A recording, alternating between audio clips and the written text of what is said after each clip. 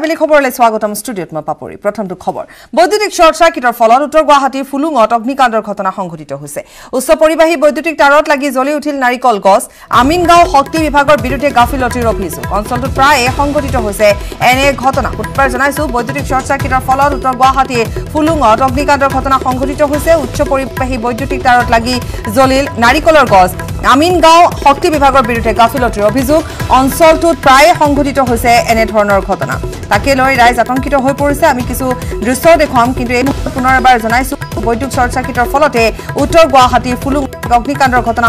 হৈছে এই দৃশ্য আমি দেখুৱাই গৈছো এক্সক্লুসিভ দৃশ্য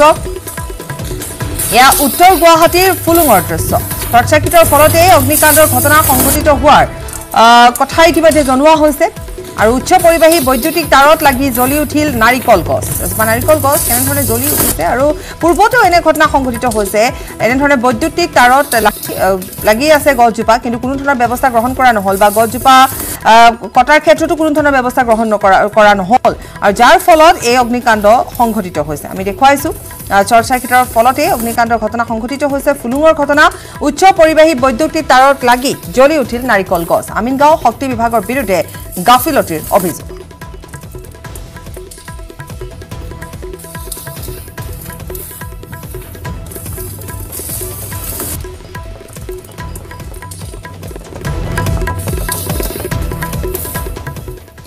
অখিল গগৈ স্বাব পৰীক্ষাৰ ফলাফল পোৱা নাই কাৰাগাৰ কৰ্তৃপক্ষই তৃতীয়বাৰৰ বাবে পৰীক্ষা কৰা হৈছে অখিল গগৈৰ স্বাব প্ৰথম দুবাৰত নিগেটিভ আহিছিল অখিল গগৈৰ স্বাব পৰীক্ষাৰ ফলাফল অখিল গগৈ দুই সতীৰ্থ কোভিড পজিটিভ পোৱা গৈছে কাৰাগাৰত একেলগে সময় পাৰ কৰিছিল তিনিওজনৰে স্বাব টেষ্ট কৰাৰ পাছত দুজনৰ শৰীৰত কোভিড পজিটিভ পোৱা গৈছে যদিও বা এই মুহূৰ্তলৈকে অখিল গগৈৰ ৰিপৰ্ট লাভ কৰা নাই কাৰাগাৰ কৰ্তৃপক্ষই কাৰণ তৃতীয়বাৰৰ বাবে পৰীক্ষা কৰা হৈছিল অখিল গগৈ স্বাব টেষ্ট কৰা হৈছিল তৃতীয়বাৰৰ বাবে প্ৰথম দুইটা বাৰতে নিগেটিভ আহিছে বুলি জানিব পৰা গৈছে কিন্তু এই মুহূৰ্তলৈকে আন এটা ৰিপৰ্ট আহি পৰাহি নাই অৰ্থাৎ কোনো ধৰণৰ তেনেকুৱা ধৰণৰ ৰিপৰ্ট আহি পৰাহি নাই কাৰাগাৰ কৰ্তৃপক্ষৰ হাতত নাই তৃতীয়বাৰৰ বাবে কৰা হৈছে প্ৰথম দুবাৰত নিগেটিভ আহিছে অখিল গগৈ দুই সতীৰ্থ কোভিড পজিটিভ পোৱা গৈছে কাৰাগাৰত তিনিওজনে একেলগে সময় পাৰ কৰিছিল বিটু সোণোৱাল আৰু ধৈৰ্য কোঁৱৰৰ দেহত কোভিড পজিটিভ পোৱা গৈছে তেওঁলোকক জিএমচিএইচত বৰ্তমান ভৰ্তি কৰোৱা হৈছে কিন্তু অখিল গগৈৰ দেহত এই পৰ্যন্ত তৃতীয়বাৰৰ বাবে যিহেতু স্বাব টেষ্ট কৰা হৈছে কিন্তু তৃতীয়বাৰৰ ফলাফল এই মুহূৰ্তলৈকে আহি পৰাহি নাই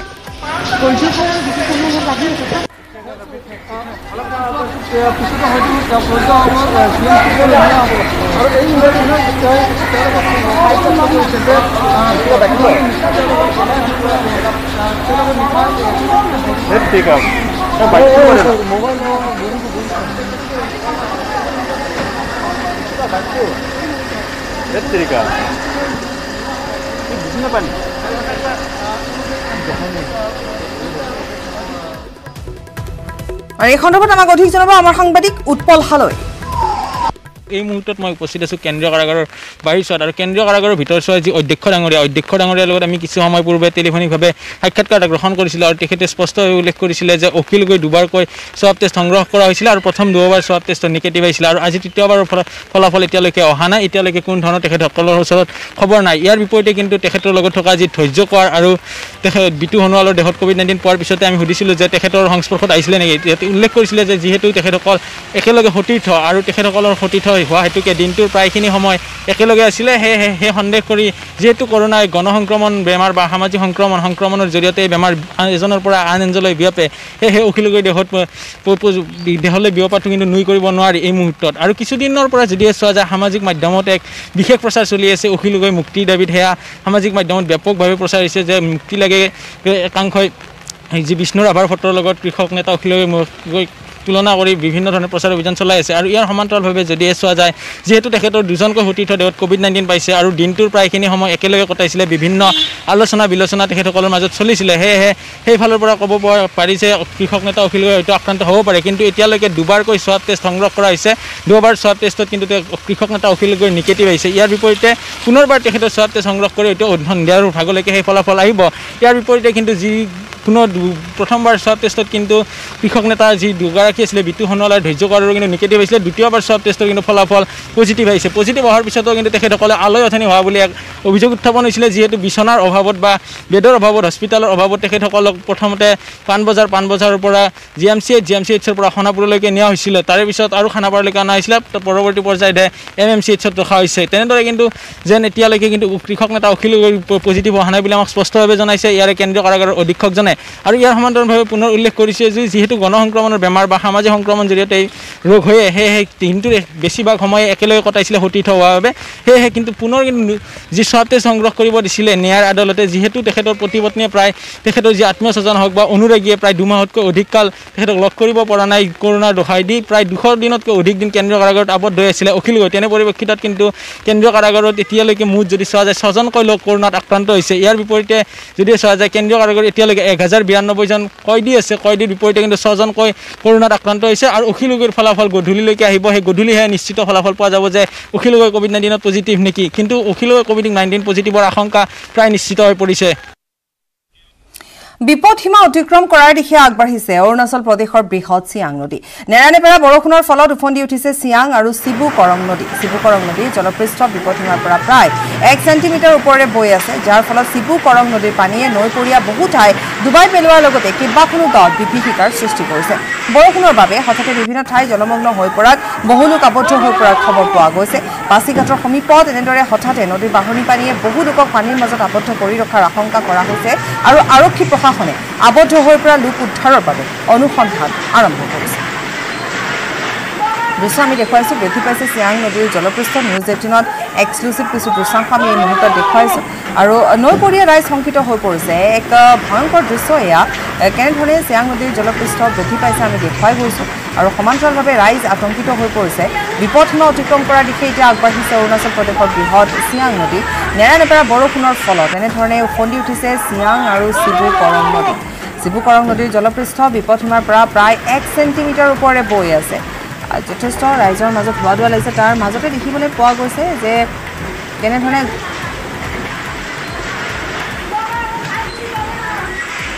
ৰাইজ আতংকিত হৈ পৰিছে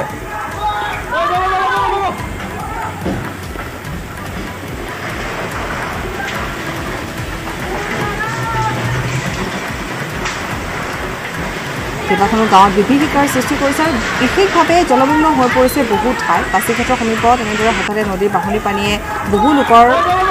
পানীৰ মাজত আবদ্ধ কৰি ৰখাৰ আশংকা প্ৰকাশ কৰা হৈছে আৰক্ষী প্ৰশাসন আবদ্ধ হৈ পৰা লোক উদ্ধাৰৰ বাবে অনুসন্ধান আৰম্ভ কৰিছে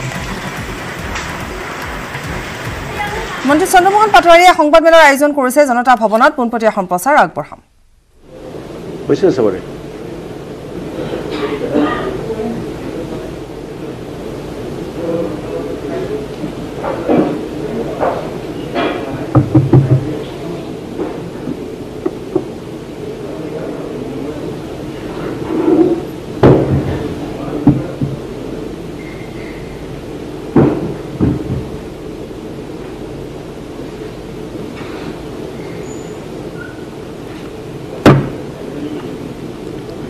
যাব পাৰি নহয় জানো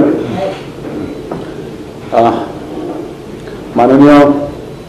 ইলেক্ট্ৰনিক আৰু প্ৰিণ্টিং মিডিয়াৰ সংবাদ মাধ্যমৰ বন্ধু বান্ধৱীসকল প্ৰথমতে আপোনাসকলক আমি আদৰণি জনাইছোঁ আৰু ধন্যবাদ জনাইছোঁ আজি এই প্ৰেছ কনফাৰেন্সত আপোনাসকলে উপস্থিত হৈ আমাক উৎসাহিত কৰাৰ কাৰণে আমি কেইটামান বিষয়ৰ ওপৰত আপোনাসকলক লগত মত বিনিময় কৰিব বিচাৰিছোঁ বা আলোকপাত কৰিব বিচাৰিছোঁ এই বিষয়কেইটা হ'ল এনেকুৱা ধৰণৰ যে আজি কিছুদিন ধৰি বিভিন্ন সংবাদ মাধ্যমত বা বিভিন্ন সংগঠনে অসমত আমাৰ মাননীয় মুখ্যমন্ত্ৰী সৰ্বানন্দ সোণোৱাল ডাঙৰীয়াৰ নেতৃত্বত গঠিত হোৱা যিখন চৰকাৰ এই চৰকাৰখনে অসমৰ জাতি মাটি ভেটিৰ ক্ষেত্ৰত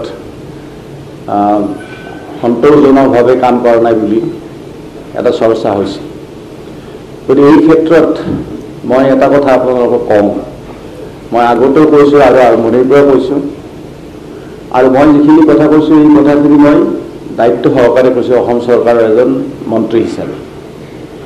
যে মুখ্যমন্ত্ৰী সৰ্বানন্দ সোণোৱাল ডাঙৰীয়াই তেখেতৰ নেতৃত্বত চলা চৰকাৰখনে অসমৰ জাতি মাটি আৰু ভেটিত কোনোদিন আমি কম্প্ৰমাইজ নকৰোঁ অসমৰ জাতি মাটি ভেটি সুৰক্ষিত কৰি ৰখাৰ দায়িত্ব মুখ্যমন্ত্ৰী ডাঙৰীয়াৰ নেতৃত্বত চলা এইখন চৰকাৰে সদায় ৰক্ষা কৰি আছে আৰু অসমৰ জাতি মাটি আৰু ভেটি সদায় সুৰক্ষিত হৈ থাকিব মই আপোনাৰ সকলৰ লগত ইয়াতে বহুকেইজন সাংবাদিক দীৰ্ঘদিন ধৰি মই তেখেতসকলৰ লগত আমি একেলগে কাম কৰিছোঁ মই আগতেও অসম চৰকাৰৰ দুবাৰ মন্ত্ৰী আছিলোঁ 1985 চনৰ পৰা মোৰ যিটো অভিজ্ঞতা এই অভিজ্ঞতাৰ পৰা মই এটা কথাই ক'ম যে বৰ্তমান আজি ৰাজ্যখনত আমাৰ মুখ্যমন্ত্ৰী সৰ্বানন্দ সোণোৱাল ডাঙৰীয়াই মুখ্যমন্ত্ৰী হিচাপে তেওঁ ৰাজ্যখন অসমৰ খিলঞ্জীয়া জনসাধাৰণৰ স্বাৰ্থত অসমৰ খিলঞ্জীয়াৰ জাতি মাটি ভেটি সুৰক্ষা স্বাৰ্থত তেওঁ যেনেদৰে কাম কৰিছে গতিকে 85 চনৰ পৰা আজিৰ দিনটোলৈকে হোৱা অভিজ্ঞতাৰ পৰা মই ক'ম যে বিগত দিনত যিমান মোৰ অভিজ্ঞতা আছে বিভিন্ন মুখ্যমন্ত্ৰীৰ লগত কাম কৰাৰ অভিজ্ঞতা গতিকে সৰ্বানন্দ সোণোৱাল ডাঙৰীয়া এজন আজিৰ দিনটোলৈকে মই কাম কৰা মুখ্যমন্ত্ৰীসকলৰ ভিতৰত এজন শ্ৰেষ্ঠ মুখ্যমন্ত্ৰী এইখিনি কথা মই ক'ম আৰু তেখেতৰ নেতৃত্বত মই দৃঢ়তাৰে পুনৰ ক'ম যে অসমৰ ভেটি মাটি জাতি সুৰক্ষিত হ'ব আৰু সুৰক্ষিত থাকিব কাৰণ এইখন চৰকাৰ ৰাইজে পৰিৱৰ্তনৰ কাৰণে বিচাৰিছে আৰু ৰাইজ সকলো অসমৰ ৰাইজ আমাৰ নিজৰ মানুহ আৰু আমিও ৰাইজৰ নিজৰ মানুহ গতিকে আমি এই অসমবাসী ৰাইজৰ স্বাৰ্থত আমি প্ৰতিটো মুহূৰ্ততে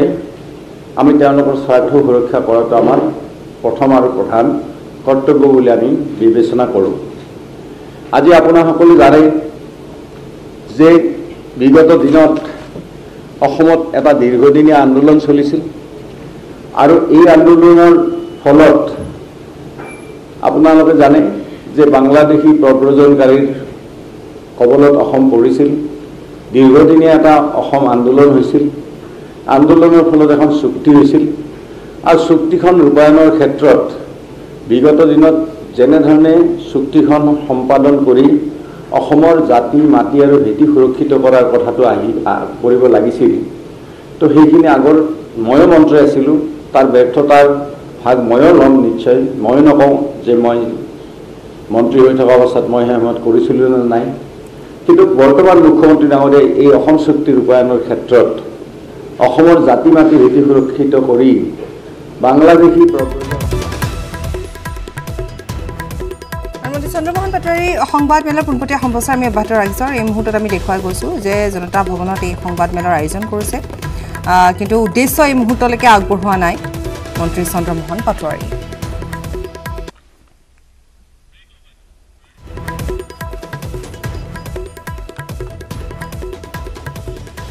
এই খবৰ আমি অব্যাহত ৰাখিম কিন্তু সময়তে বিৰতি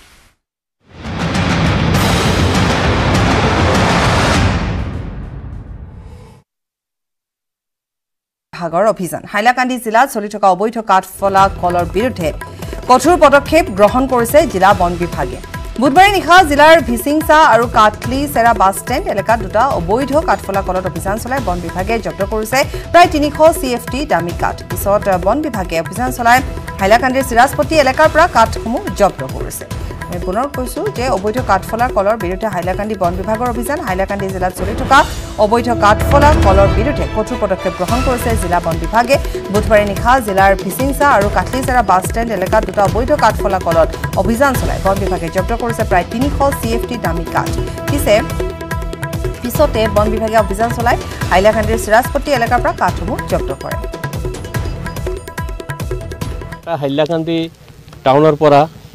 কাটলিচেৰা যোৱাৰ ৰাস্তাত তাতে বিচিংচা এটা এৰিয়া আছে তাতে এটা ঘৰত আমি ৰেড কৰি 156 পিচেছ টিক সোন টিম্বাৰ আমি সিজ কৰিছোঁ সেকেন্ড টাইম আমি কাটলিচেৰা বাছ ষ্টেণ্ড বুলি এটা ঠাই আছে তাতে ৰেড কৰিছোঁ ৰেড কৰি আমি এবাউট 150 CFT টিম্বাৰ সিজ কৰিছোঁ টাইমটো আনটাইম হৈ যোৱাৰ কাৰণে বা লকডাউনৰ প্ৰব্লেম থকাৰ কাৰণে আমি গাড়ী বাকীখিনি বন্দোবস্ত কৰিব পৰা নাই টিম্বাৰখিনি ডিপাৰ্টমেণ্টেল কাষ্টডিতে আনিব পৰা নাই আমি ৰিজনেবল কিছুমান লোকেল ৰিজনেবল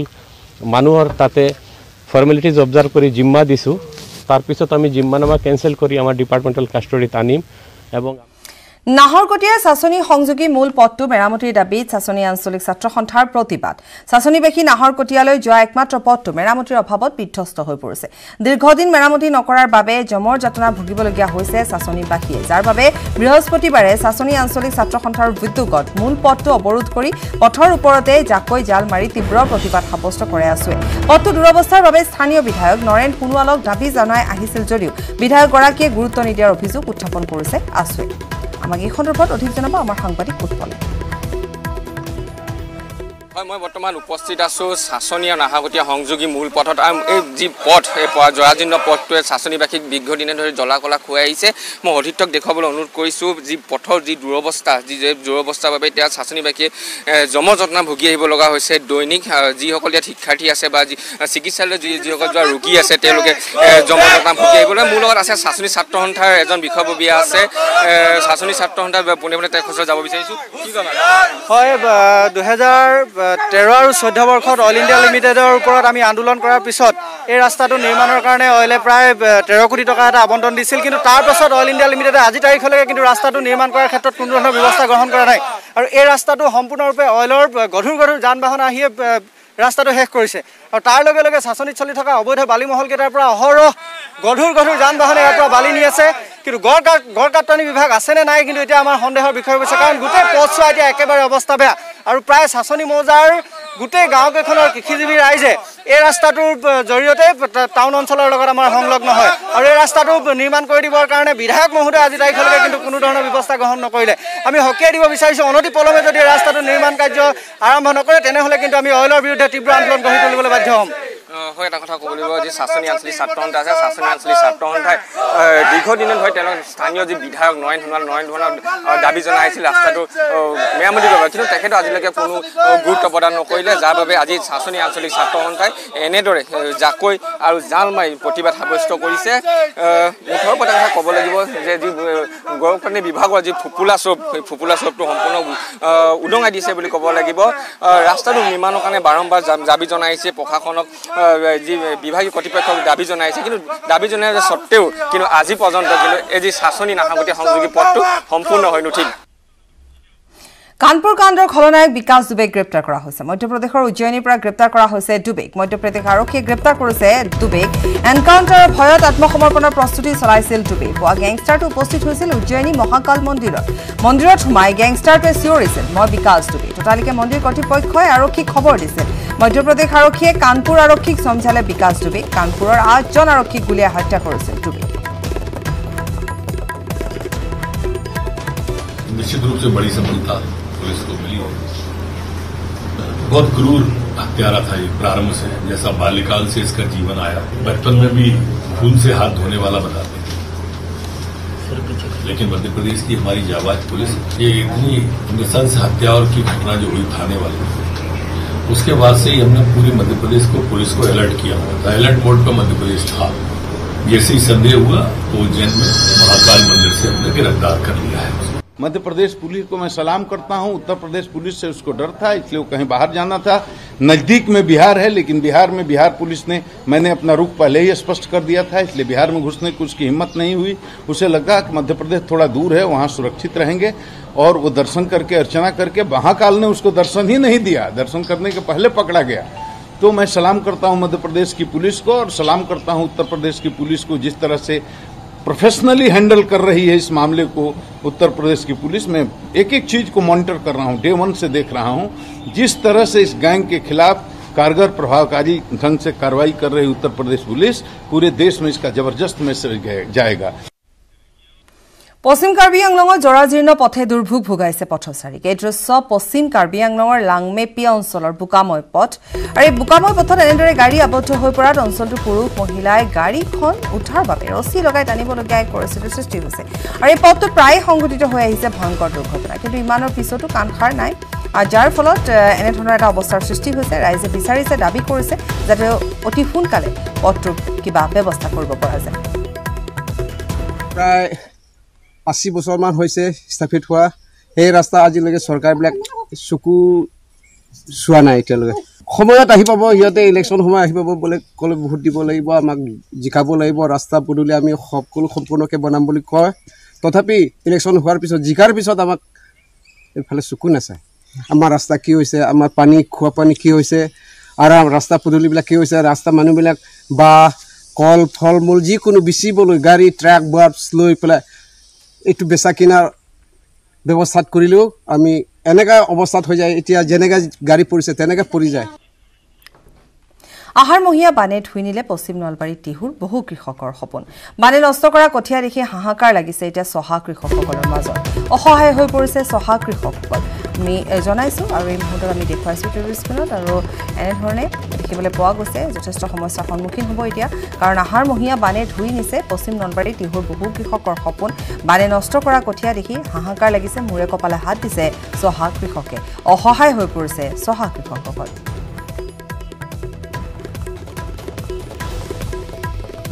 মই যোৱাবাৰো খেতি কৰিলোঁ, বহুত কঠীয়া পালোঁ, কঠীয়াবিলাক চব বানপানী খাই পেলালা, পথাৰত পানী শুকাই গ'ল, কঠীয়া কিনি আনিব গ'লে কতো কঠীয়া নাপাওঁ বিচাৰি, কঠীয়া নহ'ল। এইবাৰো কঠীয়া পালোঁ, কিন্তু কঠীয়াবিলাক খাই পেলালা, খাই পেলাই বানপানী আহি পেলাই এতিয়া আৰু পথাৰত পানী নাই, ৰুব পৰা আজি কিন্তু কঠীয়া নাই, কিন্তু আমাৰ এৰিয়াত কঠীয়া কাৰো নাই। আপুনি কিমান বিঘা খেতি কৰে? মই 16 বিঘা। যোৱাবাৰ খেতি কৰিবই নহ'ল বানপানীৰ কাৰণে। এইবাৰো ভাবছিলোঁ যে